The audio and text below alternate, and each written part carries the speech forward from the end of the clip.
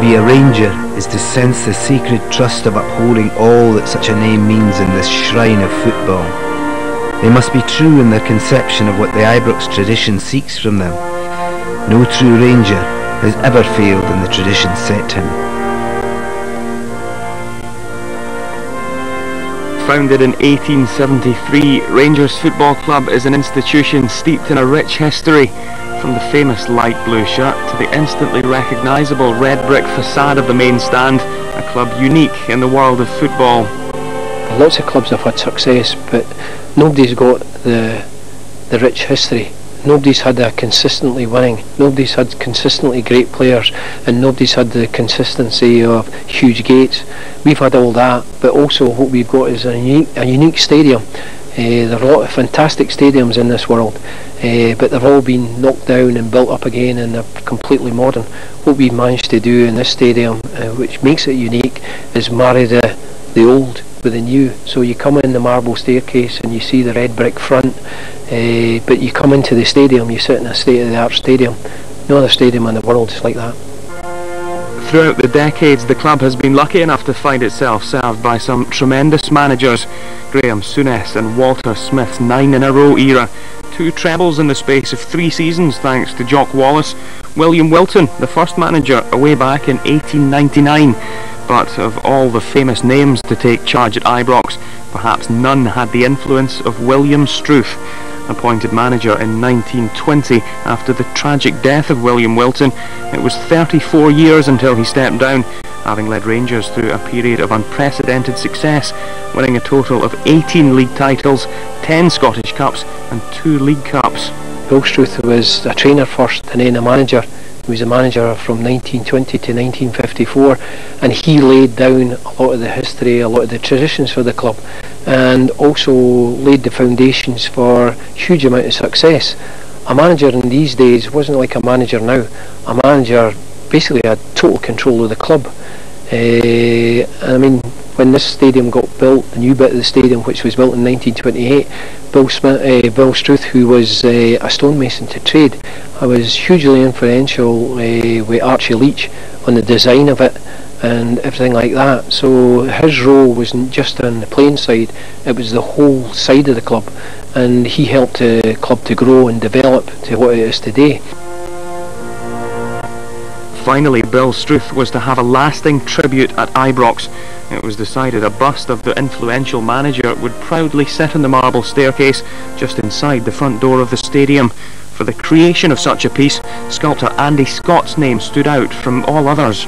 Well, Andy, to be honest, is one of the best sculptors in Scotland. Andy is a Rangers supporter. He did the John Gregg statue, he did the Davy Cooper, he did Jim Baxter, and every one of them was actually terrific. Glasgow-based artists started working on the bust at the end of March 2005. It was a chance to link up once again with the club he's always supported. It's a great privilege for me being involved with an institution like Rangers and you know, the club with all its history and its heroes, and I think it's a tremendous thing that the club pays respect to that heritage, and obviously that reflects in the way that they treat the fans and all those other aspects that make the club what it is. A slow and intricate process. Andy Scott spends hour upon hour, day after day, working the rough clay model as Mr. Struth's features become ever clearer. More than 3 decades spent as Rangers manager, an Ibrox legend who's finally being remembered in appropriate style. An incredible thing to be captured in bronze for all time, you know. I know from personal memory when John Gregg himself came up to see the statue that I did, using him as the figurehead for the club for the disaster memorial. I think it was quite an emotive or emotional experience for both him and me as the sculptor, and certainly it was the same when I did the statue of Jim Baxter. You know, it's an amazing thing to have something cast in bronze that's going to be there for a long time. Months of planning came before this stage, and the process even now poses its own particular set of problems. Because he was with the club for so long, he changes quite dramatically from age to age, and the hard part of that for me is translating that kind of longevity as a manager into a likeness that everybody will recognise and pays the man the credit that he's due. Made the first one that you can see over my shoulder in the distance there was the first go at it, and when Sandy Jardine and David Mason came up to see it, while they were delighted with the likeness as I was approaching, getting towards the finish, they were concerned that it would actually be too big for the location, and ultimately they're the client, and it was intended to go on the half landing in the staircase inside the main entrance of Ibrox, and it does get a lot of usage, especially on match days, and it would be a terrible thing if it was to get in the way, so we decided to scale it down, and hence the newer, smaller version you see directly over my shoulder here. With that problem solved, it was on with the work. Just a week later, a real likeness to Mr. Struth had already emerged, Scott using a variety of tools and techniques gathered from years in the trade. Oh, well, when you were here last and I was working on it, it was very much in the early stages of roughing it out, blocking in the basic shape of the forehead, the nose, and just getting a general feel for it. And as you can see, since then I've really tightened in the shape quite considerably, beginning to get the features in position. One half of the face almost there, the other half I'm just beginning to pull it in and work in the sort of the eyes and the cheekbones and the structure of the face. Well, I find it very tricky. Different artists are skilled at different things. I know some who can rattle it off very, very quickly, and then sometimes can take it too far and kind of lose it a wee bit.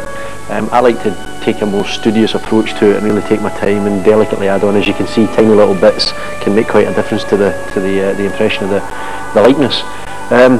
It's a tricky thing, it comes with practice, and I quite enjoy the challenge. I think we're getting there, but it's probably got quite another few days to go on it yet to get it all tightened up. It's now some 3 weeks since work on Mr. Struth began. The finishing touches all that's left to add. The all-important minor details will bring more than a touch of realism to the finished piece. It's been a series of progressive movements towards whittling down the features and getting them just so, looking at different photographs and trying to capture a median between all those likenesses that were in the different photographs over the different years that they were taken. I'm very happy with the way that he's come out. A few tiny little minor changes still to be made, but nothing too noticeable. As Andy Scott prepared to say goodbye to the bust, stage 1 of the production process is complete. Next for Mr. Struth, a journey to the heart of the Scottish borders and one of the country's foremost foundries for stage 2.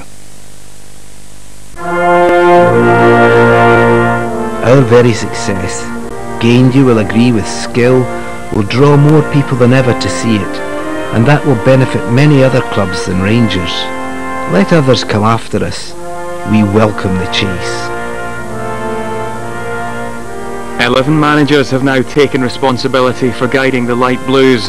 Bill Struth's 34-year tenure is not only remarkable in its length, but also by the amount of trophy success generated. His legendary status entirely appropriate. You could say he was the greatest manager of all time. I'm sure supporters of other clubs would argue with that, but I think when you take into consideration the period of his tenure, the success and his overall influence to the club, then it's very easy to understand why there's a good case for arguing for his status. Mr. Struth was famously said to rule Ibrox with an iron fist inside a velvet glove. Firm but fair, players were made well aware of the consequences of stepping out of line, but rarely did. The maxims that he followed were only the best is good enough for Rangers, and the club is greater than the man.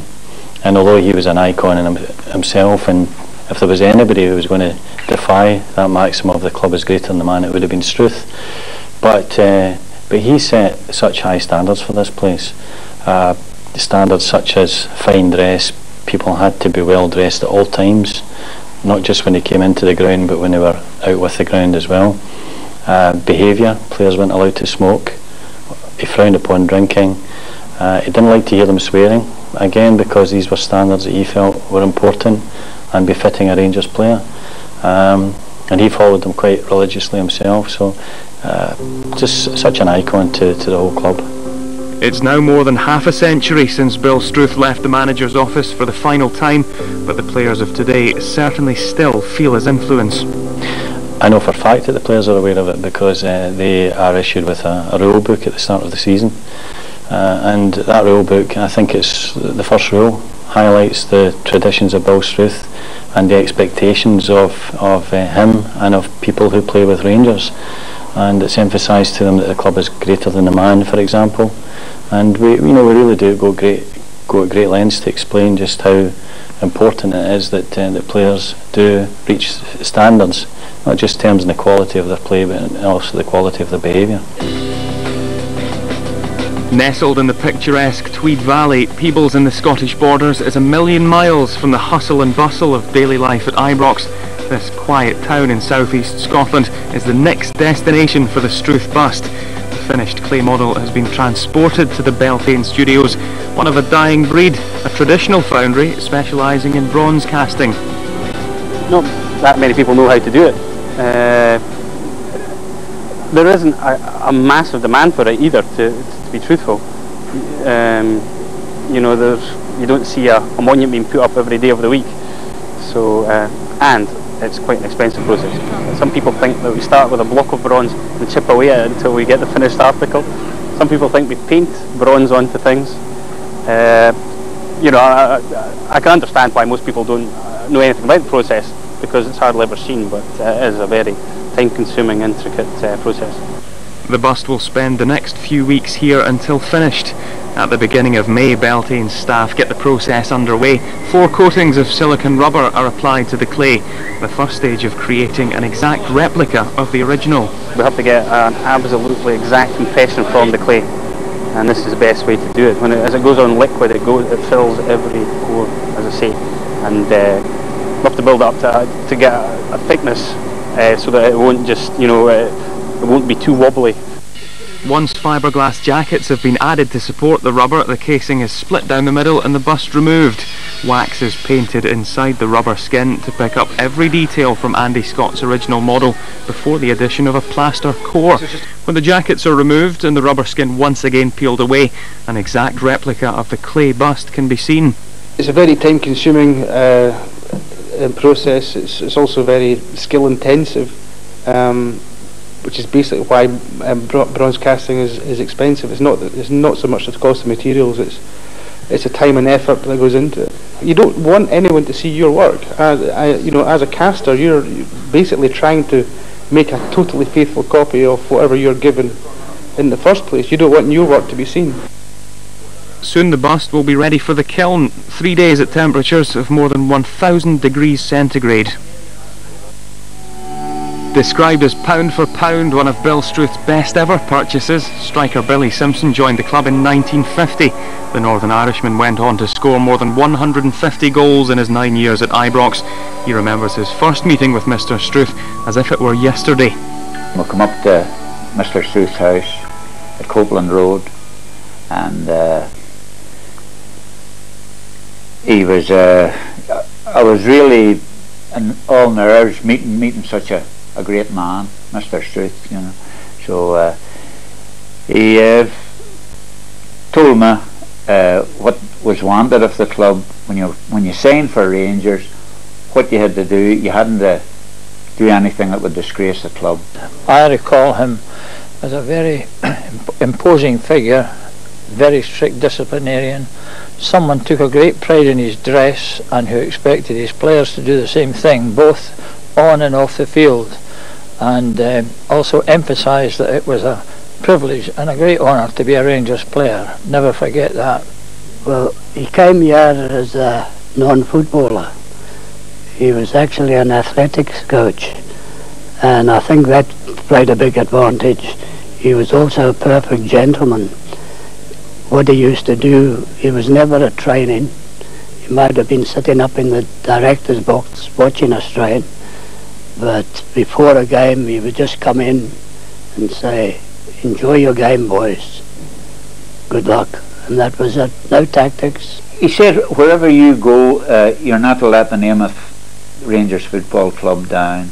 And what I could always remember of him too, he says, "Do you like going to the films?" I says, "Oh yes, I like going to the films." He says, "Well, when you go to the films, you don't go to the cheapest, you'll go to the dearest, and it's the same no matter where you go."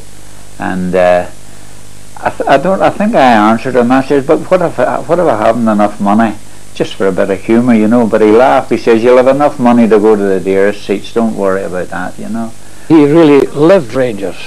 He was here no matter what time he came here. Bill Struth was in his office, and I believe that on occasion he just slept here. I would say that he knew exactly what he wanted, and always it was to keep Rangers at the top. Billy Simpson, who's with me today, was having a glass of beer, and he was coming out the blue room with it, and he was told to take it back in. So that's the Struth legend still there. I have been lucky. Lucky in those who were around me from the boardroom to the dressing room. In times of stress, their unstinted support, unbroken devotion to our club, and calmness in adversity eased the task of making Rangers FC the premier club in this country. Back at the Beltane studios, the original clay bust is no longer needed. The team are working with a plaster replica coated in a thin layer of wax. Before the molten bronze is added, the bust needs to spend 3 days hardening in the kiln. For this, it's invested, coated in a special type of plaster designed to withstand extreme heat. In there, the wax will burn out, leaving a narrow tract where the molten metal can be poured. Once out of the kiln and cooled off, the bust is wrapped in layers of hessian and more plaster, protection for the delicate structure. While that's being placed in a pit, bronze ingots are melted in the furnace at temperatures of more than 1200 degrees centigrade. Pouring the molten metal is certainly the most dangerous part of the process. I mean, when it's in its molten form, it's incredibly dangerous. If it hit your leg, it would just go right through it and take your leg off. A day later, the bust is broken open. Weeks of hard work have gone before this stage. If the bronze hasn't cast properly, it's back to the drawing board for all concerned. It's always a nervous time when we're removing the moulds from the plaster, because you're never 100% sure what you're going to get. Obviously, more often than not, it's fine, but you do get the occasional mispour, so you might get a few wee holes or something. So in this case, it worked very well. Once most of the plaster has been removed, Mr. Struth begins to emerge once again. A month and a half since Andy Scott began work on the clay original, the finished piece is now close. And the finished piece isn't far away from that which you break out from the mould. It's just a matter of removing the extraneous bits, but you can see what you're going to end up with at that point. So it is an exciting part of the process. Over the coming days, Ivor and his team work the metal, returning both the texture and appearance of the bronze to as close to the original as possible.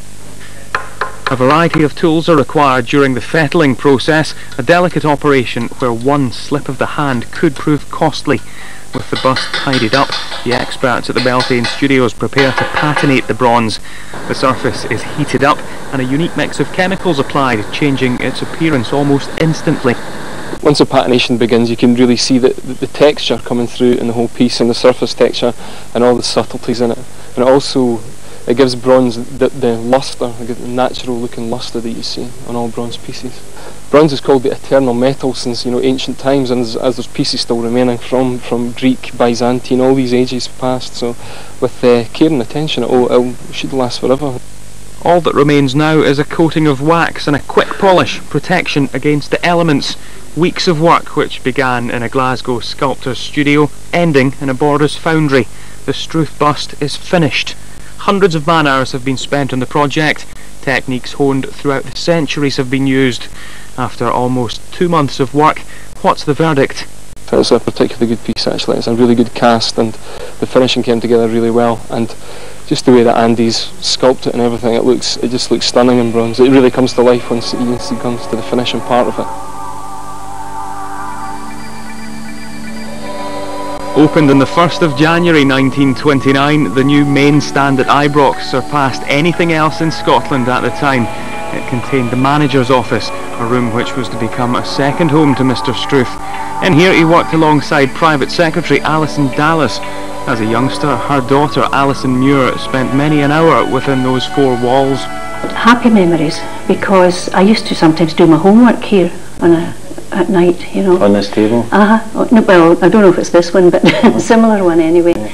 And very happy memories, because Mr. Struth was quite a jovial person, and good fun, and there was no problem ousting him from the chair while I did my homework here. I mean, he virtually lived here for a good part of his time, didn't he? Yes, He was so devoted to the club. Yes, he was. And then there was always fire watching duties too, so there was a couch through in the other room that he took his turn here. He lived across the road for a long time, but he would spend long hours here, wouldn't he? Oh yes, yes. Difficult to get him away from Ibrox. Is that right? Even when the players were training at night, he wanted to wait on. Mr. Struth became close to the Dallas family, although he did his best to keep his personal and private life separate. His affection for the well-being of his players was clear, as forward Torry Gillick was to find out. Mr. Struth had seen Torry one day and he said, "I believe you've got a girlfriend. Is this a serious thing?" And Torry had said, "Yes, it is. Have you bought her a ring?" "No, I haven't." So Mr. Struth says, "Well, go out and buy her a ring and I shall deduct the money from your wages each week until you've paid it off." So that's how Molly got a nice engagement ring. In 1950, Mr. Struth suffered gangrene in a toe. He was told the leg would have to be amputated just below the knee. Even that couldn't dampen his commitment to the club he loved. I don't know whether what started off the thing with his toe, but it became gangrenous. And eventually he knew that the leg had to be amputated. And he just made very little of it. He knew it had to happen. When did that happen? How long before he died? Oh, I think he was about 74 or something like that. It was a good long while. Yeah. But he didn't make any fuss. I mean, I think he knew that it was inevitable that it had to happen. But it didn't stop him being manager. I don't think the players knew just how serious it was going to be. And Mum and I went in to see him on the Friday night at the hospital, and we could see that the leg was prepped for surgery the next morning. But Mum decided, it was a home game here that day, Mum decided that we would keep it a secret until after the game was over. And then she told the chairman, and I think he went down to the dressing room and told them what had happened. But that was it. Mum felt that he would have been disappointed if the players knew in advance of the game, you know. Mr. Alec Miller was, or Sandy Miller, was the orthopaedic surgeon at the Victoria who attended to the players here in Mr. Struth's time. And he had said to Mr. Struth, "I'm afraid the leg's going to have to come off. I don't know how much of it." And Mr. Struth turned and said to him, "Well, help yourself, Sandy." That was it. And Mum and I went in the night after his operation, and he was still very muzzy with the anaesthetic, but he kept saying to my mother, "Get the man about the boot, get the man about the boot." And my mother couldn't understand what the boot was, and it was meaning the fitter for the artificial leg, and it had only come off that morning. Mr. Struth's 34-year reign at Ibrox eventually came to an end in April 1954. He resigned and was replaced by Scott Simon. As illness took hold, he found he could no longer cope with his two-storey flat in Copeland Road. He sold up, as did the Dallas family, and in a remarkable show of devotion, moved in with Mr. Struth to care for him. Some of the former players would drop in and see him. That was nice. And I was driving by that time and took him on holiday, and Mum and Dad and I, up to Aberdeenshire. And I think we visited Willie Thornton at that time. I think he was with Dundee, I'm not sure, in Broughty Ferry. And then the next year we went to Skilmerley, at a hotel which had rooms on the ground floor. And unfortunately he got pneumonia after that holiday and died in his home. But what a funeral. I'll never forget the flowers in the back garden, you know. Wreaths from Celtic supporters and Celtic club, and just everybody responded. The garden was full of wreaths. It was lovely. On the 21st of September 1956, William Struth died at home in Glasgow, aged 81. Alex McLeish's Rangers side prepare for a friendly against Borussia Mönchengladbach. It's Saturday the 23rd of July 2005, and Mr. Struth is finally ready to be unveiled to his waiting public. Today we are here to honour the late and great Bill Struth, one of our greatest ever managers, and to commemorate 50 years since his passing away. It's a fitting tribute to a man who even today is revered by our fans. And I'd now like to ask David Murray and Alison Muir to unveil the commemorative bust to Bill Struth.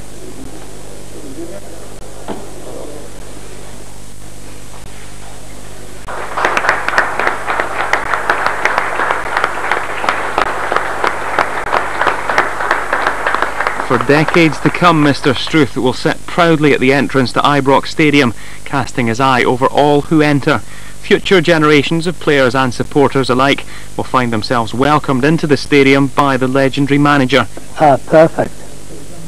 Good resemblance of him, because most of the people won't remember him personally, they'll only remember him through the photographs and that, but it's really good, and that's the man he was. And I would say that Bill Struth's legacy today, when they've unveiled the bust in his honour, that it's a fitting tribute to someone who, during his time at Rangers, made the club renowned the world over in football circles. Brilliant, yeah. It definitely was overdue, deserved, and it lets a younger generation know what kind of a person the man was. Wonderful. Mr. Rangers, I always called him anyway. He was a hard act to follow. I felt quite emotional when I saw it. Although I do have photographs and pictures of him at home, but to see the face, the normal size, brought back many memories to me, and I felt quite upset at it actually. Not upset in a sad way, but I was delighted that eventually the thing is being done now. Absolutely thrilled. It really is an amazing experience when you've taken the job through from the initial sketches into the clay, and as you saw over the past few weeks, finally getting the likeness as close to the great man as I could. And then today, when they pulled the cloth off, it really was quite a good feeling. You know, it's what makes these things special. It really was magic. 34 years as manager, the man best described as Mr. Rangers, finally back home where he belongs.